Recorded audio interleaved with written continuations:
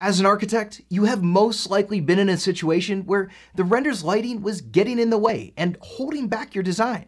We all know that light contributes significantly to the overall quality, detail, and realism of a rendering.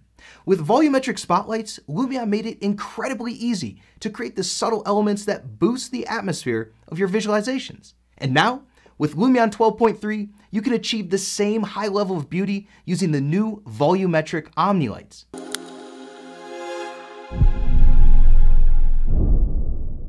Imagine rendering an evening setting where everything falls in place. The materials, the furniture, the view, but still, the image you're trying to create needs a boost, something to make it stand out.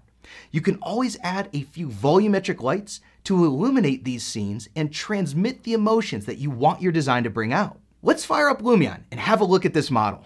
The setting is quite unique for this rammed earth house, and the materials already give a lot of character to the space. But notice the hanging lights in the middle of this dining room and those geometric patterns.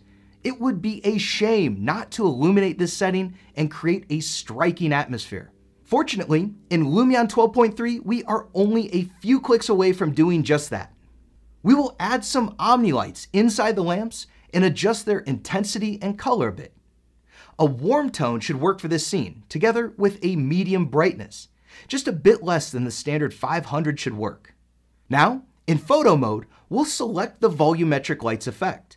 In case you haven't tried this out yet, go take a look at the tutorial linked in the description below, where we explain all of the possibilities that it brings for your project's spotlights. Next, we'll select the OmniLights in the project, where we'll want to add some atmospheric depth to the room.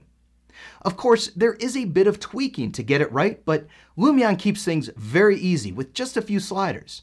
One for the density, one for the intensity, and one for the falloff. I like where this is going. I think we should render it out to see the final result.